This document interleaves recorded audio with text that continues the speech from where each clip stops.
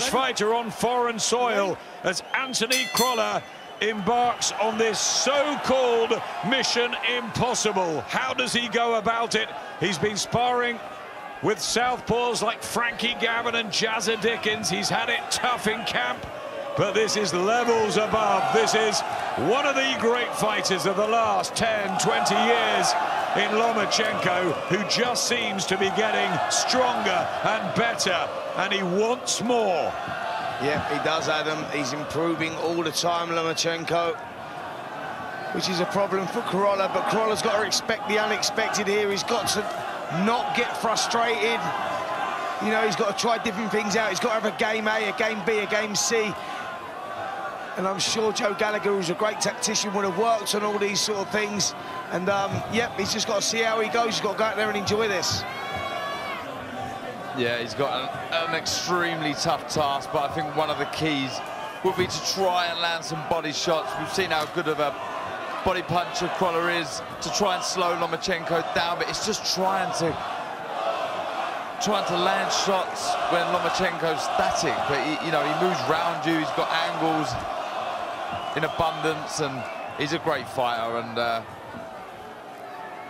already springing in and out, beautiful footwork, Lomachenko, and he judges distance so perfectly, feints a great deal as well, and surprises you like a cat from all angles. The reflexes, terrific. Crolla with that high guard and knows he's going to have embarrassing moments in there, but they have worked on that through camp, and I think it's a matter of getting through the first 3 or 4 rounds and trying to utilize some of those body shots. And if anyone and any way he could put some sort of pressure on Lomachenko, because Salido did show the way that if you can out-hustle him and smother him, a bit like maybe Castillo did with Mayweather, you know, and just take the fight to him. It's whether Crolla's physically strong enough and whether he punches hard enough. Yeah, not really Crolla's style, unfortunately. Crolla likes to move around the ring, circulating around the perimeter of the ring, picking shots like that, the shots through the middle. I think for Crolla, I think his biggest opportunity here is Darren hit the nail on the head. He needs to switch the attacks to the body and try and slow the attacks of Lomachenko down, because you're right, Adam, the timing is impeccable from Lomachenko. The way he moves his feet in and out is something that we've never seen before, and it's special. It's beautiful to watch. Crolla is a good tactician, though, and has got plenty of skills. He had to get to where he has, and he won that fight against Daoud Yordan to become the mandatory. Some people have said he doesn't deserve the chance. Disagree. Did everything asked of him. Beat Ricky Burns as well. Now he's got to find a way of fathoming out the massive puzzle in front of him. Good lad. All right, he might come a little bit more now. Joe Gallagher guiding Anthony Crolla through. He's a good man to have in the corner, isn't he? And he knows Anthony so well. Yeah, he certainly is. And he broke that down beautifully, if I'm honest. The information that he was passing on to Crolla there was perfect. You know, he's got to stay tight. He's got to be careful of those body shots, those straight left hands through the middle, and he's got to try and counter-punch Lomachenko as he comes in, but timing is the importance here. Second round for the former world featherweight, world super featherweight, and current and reigning world lightweight champion Vasyl Lomachenko. Fight number 14 for the 31-year-old, who was one of the most outstanding amateurs there has ever been. In with Anthony Crolla, decent amateur, but has achieved more as a professional, has lost 6 times. Most worryingly, that defeat at British level when he was stopped by Derry Matthews. But how he has rebuilt and learned from there, and it shows how much a fighter can improve from roughness early on. The loss to Yusuf Al-Hamidi, the ice cream salesman and journeyman. You'd never believe he went from Yusuf Al-Hamidi to Vasyl Lomachenko. Well, look, it's what you take from defeat and what you learn from it, and Crolla's learned lots from his defeats, and it was a privilege to watch him win that world title, but again, he's up against it here, and he's in a position now where I don't want to see him. I don't want to see him getting pushed back and backed up into the corner to allow Lomachenko to pick the shots. You've got nowhere to move when you're on the ropes or in the corner, so he's got to try and double up his attacks, Crolla, try and push Lomachenko back and try and get him in the corner or on the ropes. But, you know, it's a very difficult task when you're fighting someone who has the foot movement and the foot speed that Lomachenko does. Yeah, Lomachenko's controlling this with his feet, and I see what Crolla's trying to do. He's trying to draw him in. We heard Gallagher saying try and get him on the right hook counter as he comes in, but that's easier said than done. Lomachenko's footwork is perfect at the moment. There was the body shot that Gallagher was talking about. That was a good sign there for Crolla. Yep, nice shot from Anthony Crolla there. And he's keeping his poise. But Lomachenko right in front of him, and he's not going to be worried about that as he goes through his routine.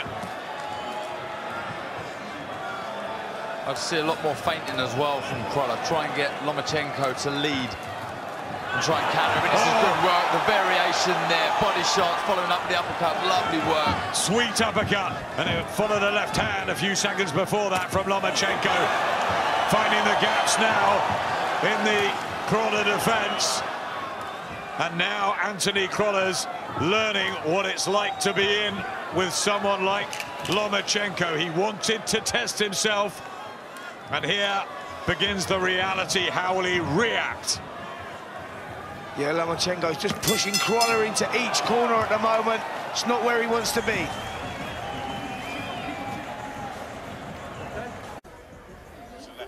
That shot, that up round, they're the ones I think that hurting his legs a little bit. Rocky body shot at the end of the round. He just drove one there. That was it, yeah. Just under the elbows. That was the one. No, it was a left hook. Yeah, it was a left hook. I saw it. That was the shot.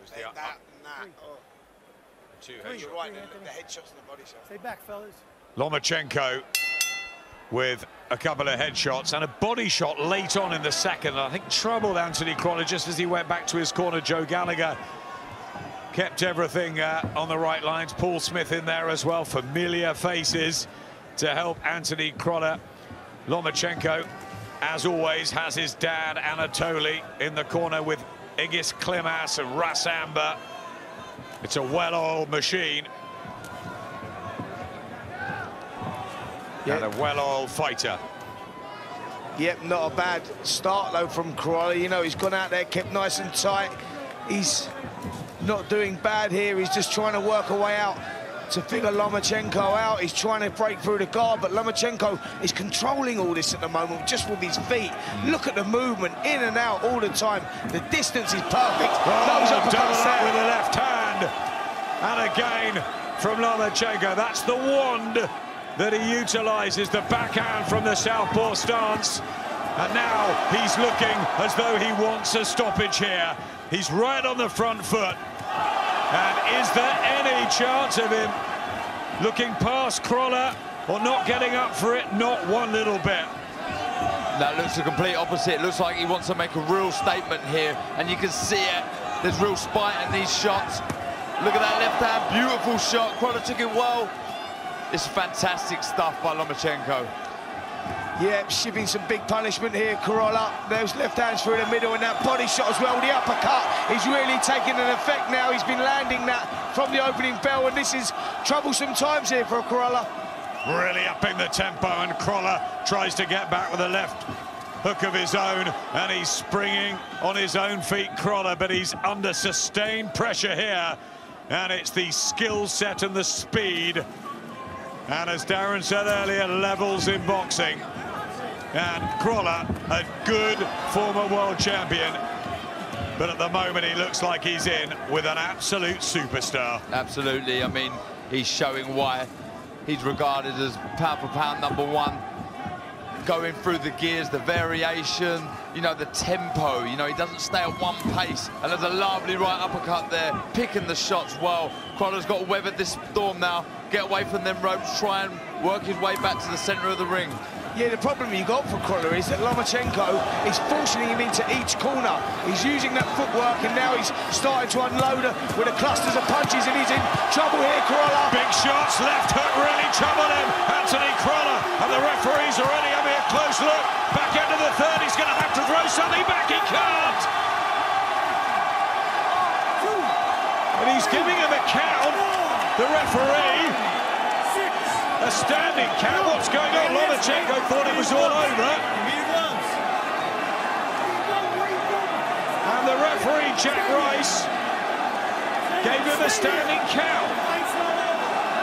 Well, all a little bit confusing in there, and the referee's giving him a lifeline there, giving him a standing count. I think everyone thought it was over. Well, he's saying the rope stopped him from going down, but it looked to me there were unanswered punches, and it looked like a stoppage, and certainly that's what Lomachenko believed. Absolutely, jumped on the corner, celebrating there. Two members of the security, I think, jumped in the ring, but that was crazy. At first, I thought he'd given a standing count. Strange scenes. He's saying the ropes kept Crolla up. It'll be fascinating looking back, because there were so many shots that went in there. It looked the timing to finish the fight, and Lomachenko was certainly beginning the celebrations prematurely. Referee Jack Rice has let it go on, but Crolla was in massive trouble. Yeah, he was in terrible trouble there. Let's take a look at the action now. We see Crolla using the ropes, bouncing off the ropes, but the shots were getting through. They were going around the gloves. And the problem you've got is, if there's unanswered punches coming, the referee has got to stop it. Did the ropes keep him up, though? It seemed that way. I didn't see him touch down. It's just strange from the referee there. But the only chance or hope that Crolla's got now is that Lomachenko had punched himself out, but with someone of the fitness, the speed, and the experience of Lomachenko, I doubt that's the case, and he's come out all guns firing, all guns blazing in this round again.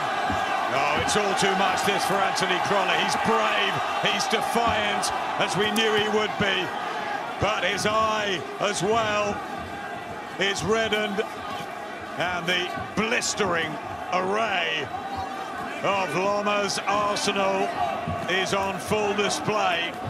And a body shot as well here, and the referee might have to make a more serious decision, and that is to stop the fight. All the corner, but Crolla is going to go out fighting, and he can't take it anymore.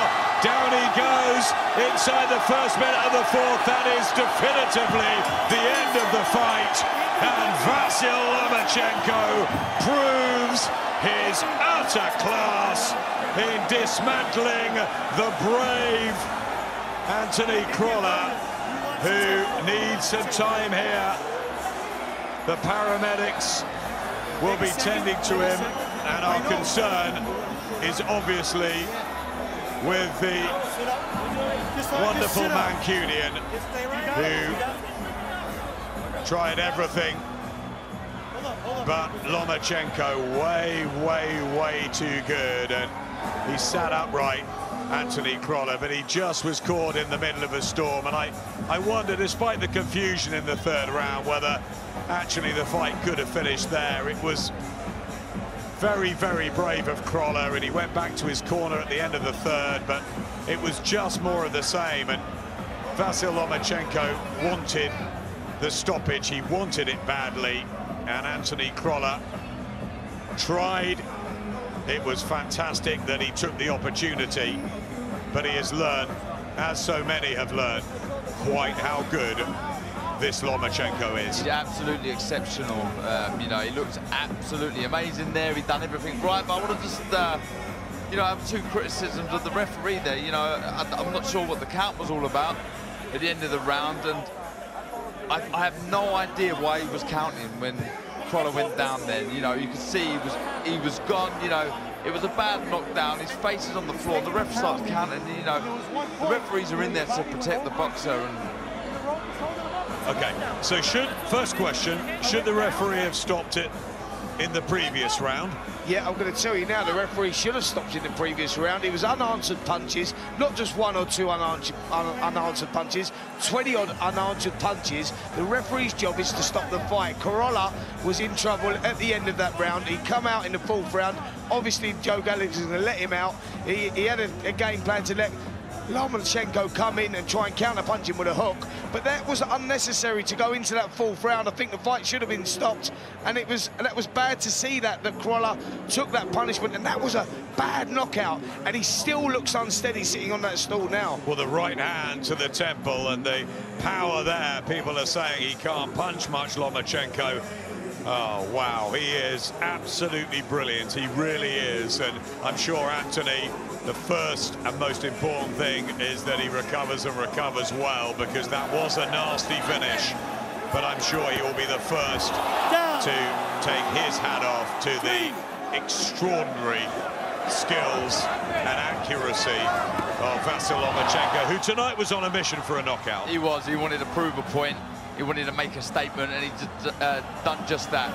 You know, it was clinical. The foot speed, the hand speed. I mean, the punch variation was exceptional, and you know, he did make a statement there. And it's like, what do you do next? What does he do? Who does he fight? I mean, because I just do not see him getting beat again. Yeah, well, there's unifications with Commey, of course. If Mikey Garcia comes back to lightweight, that's another possibility. Then could he go up to welterweight? And that's a huge division with Errol Spence and Terence Crawford, who has the fight with Amir Khan next week. There's so many more options. Remember, he's an actual featherweight. Ladies and gentlemen, we have the time of 58 seconds in round number 4. He is the winner by way of knockout, and still the unified WBO and WBA lightweight champion of the world, Vasyl Lomachenko. A round of applause from Eddie Hearn, and I think we all are in awe of this guy, Spencer. As fight fans and commentators and former fighters, he's just so good.